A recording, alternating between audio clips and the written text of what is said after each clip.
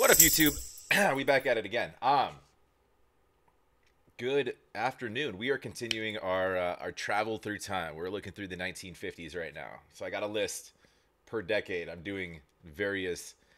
I've got lists, lists on lists. And there's quite a few songs per decade. I'm doing like a. I don't know if I want to do a top 10, a top 5. I don't know if I'll ever get done with this. We'll see. I'm like eager to get to 60s and 70s and 80s. Not because I don't like the 50s. I don't know. I feel like it's more relatable for me when you get a little closer to, as you get closer to my time. I'll put it that way. Anyways, we're looking at Nat King Cole comes next on the list. This is from 1950. This song's called Mona Lisa. Nat King Cole, American hero, icon, singer, songwriter, one of the best soloists ever. Famous for you. I mean, you could run down a list. I could spend my time. Unforgettable, Love, the Christmas song. Well, quite a few of them. But yeah. So this is Mona Lisa. This was I want to get this right here. So he didn't write this. This was written.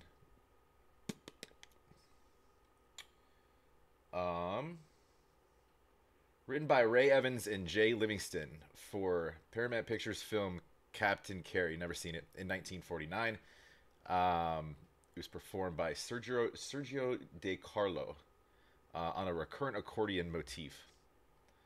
Anyways, I think I've heard the song. I've never seen him sing it, and it's been probably a while since I've heard it. I might recognize it. We'll see. Anyways, do me a favor. Go support his music any way that you can.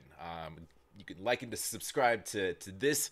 I'll put the original down below, or you can check out all of his stuff. And make sure you like and subscribe to that too. You can still support artists if they don't have existent social medians.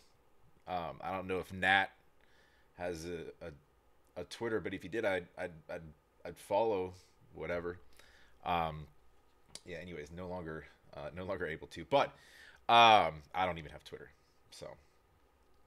Yeah, if you like what I do, like, comment, subscribe. Appreciate it very much. It does help the channel. New merch dropped. Check it out if you'd like. I think I bought a couple pieces myself. It's because it all sort of a drop ship. I don't have boxes on boxes of stuff, but it's sort of like a drop shipping scenario. But I will be wearing some of it pretty soon here. I think it'll be here shortly. Anyways, we might as well listen to the song. Spinning Wheels, man. Talk to me.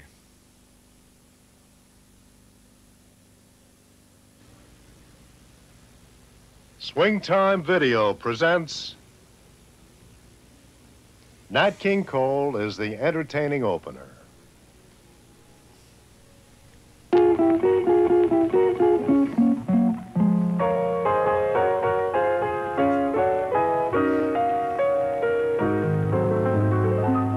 Mona Lisa, Mona Lisa, men have named you.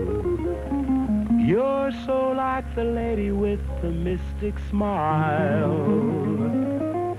Is it only 'cause you're lonely they have blamed you for that Mona Lisa strangeness in your smile? Do you smile to tempt a lover, Mona Lisa? Or is this your way to hide a broken heart? Many dreams have been brought to your doorstep. They just lie there and they die there. This is one of those voices that's so soothing, like literally you could put him on a record singing, I don't know, a chemistry school book, the most boring section of the encyclopedia on a record, and it would sound good, you know, as you're doing whatever you're doing around your house. Oh, I didn't mention his activism. I think the first black host of a variety show, if I'm not mistaken. He did a lot with African American rights and whatnot, but and just being a face of and exposure to. But anyways, we're on to the song, not what he did off stage. But definitely a wonderful figure to follow in that sense too, with social civil matters and whatnot. But Are you warm? Are you real? Mona Lisa. Are just a cold, lonely, lovely work of art.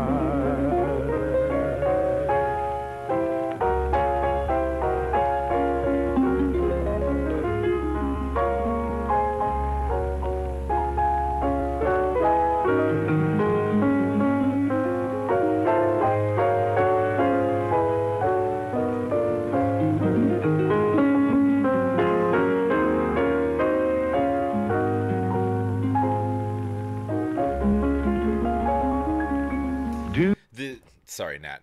The strings almost have like this islandy vibe, but he's full on just he's. I mean, this is sort of your old school jazz pianist, right?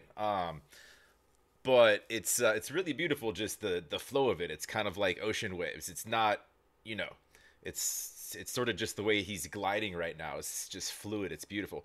The song itself lyrically he's singing to a woman, and it's basically in reference to a woman that's, in my mind,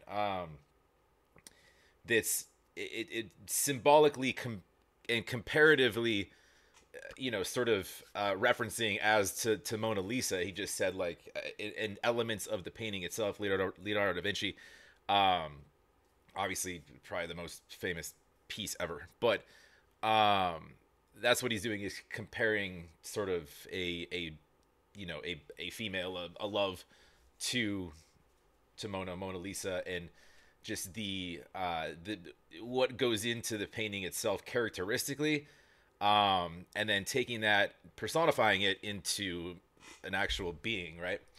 Do you smile to tempt a lover, Mona Lisa?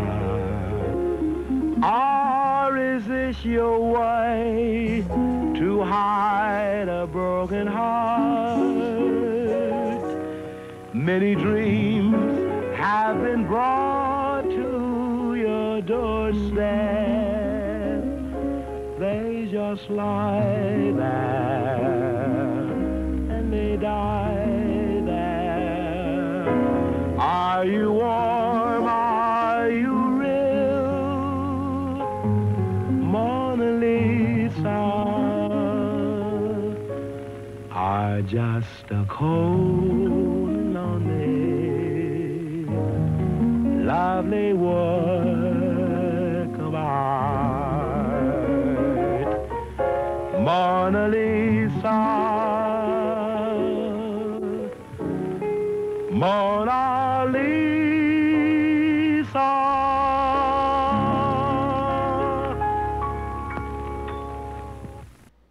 Nailed it. Well done, Nat. Okay. So that was Mona Lisa, Nat King Cole. I gave my thoughts throughout. Sorry for pausing a few times. If you're listening here, you probably heard it before, or you like listening to me talk. So either way, you win, right? No, a beautiful song. He has this.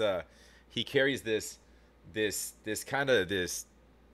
I don't know. It's just like it's you watch people that sing and perform, and then you watch people that seem to enjoy singing and performing, and making people happy.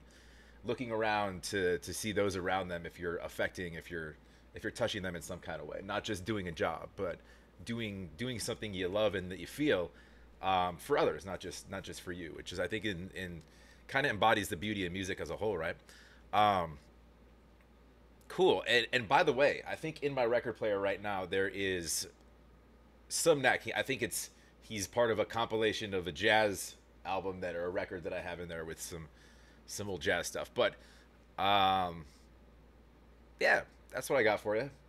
That is 1950 Mona Lisa. So do me a favor, go support Nat anywhere you can. And if you like what I do, like, comment down below, subscribe. Appreciate it very much. Um, you could throw me Rex if you want. I do have a list that I'm getting through, so you may want to. If I miss something when I get to the 60s, then Zach, this is important. Um, then jump over to Patreon and let me know. Um, which, by the way, is linked down below. It's the best way to get me. So, like I said, comment, subscribe, all that fun stuff, and throw me a like if you like, or don't. You don't have to. And we'll catch you on the next.